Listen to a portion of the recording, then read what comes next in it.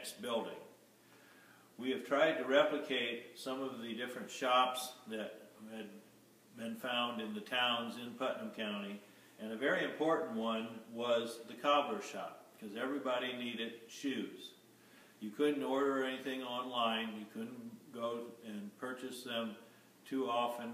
You might find some in a catalog, but you would find that most towns had some kind of cobbler shop to make shoes.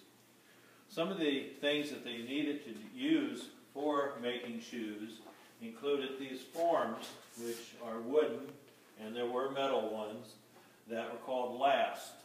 They were used to stretch the leather over the size foot that you would have. So there's children's sizes, there's some adult sizes, there's boot sizes that are here. And the leather they would obtain from a tannery somewhere nearby, and it was cured and treated, and then that could be stretched over some of these lasts and glued into place to form the shape of the upper part of the shoe. The thicker leather for the heel was mounted onto the bottom and either sewn or nailed into the leather that formed the upper part of the shoe. On a couple of these shoes, you can maybe see the nails that are attaching the sole to the upper part of the shoe. Looks like a very tedious job to do that. That's how they were made. Some of them were also probably sewn onto here. And this device shows a little bit of the sewing machine, which was pedal operated, and it would sew the leather onto the heel. It had to be a very strong needle to do that.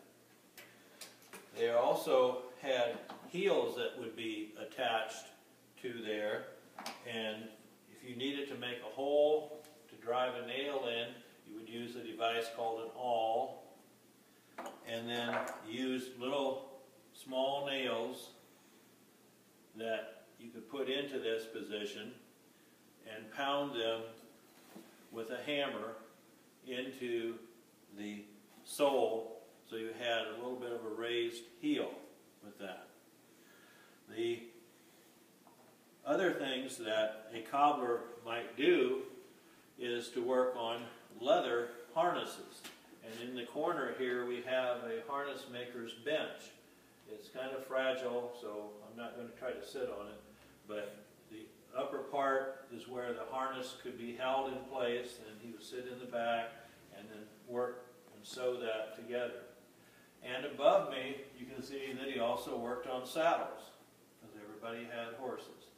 You might also repair lines or reins for horses that pulled wagons.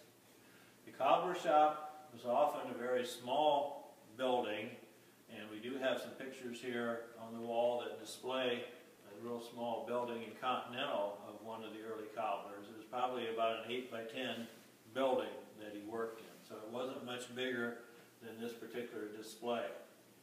It was easy to heat it with a wood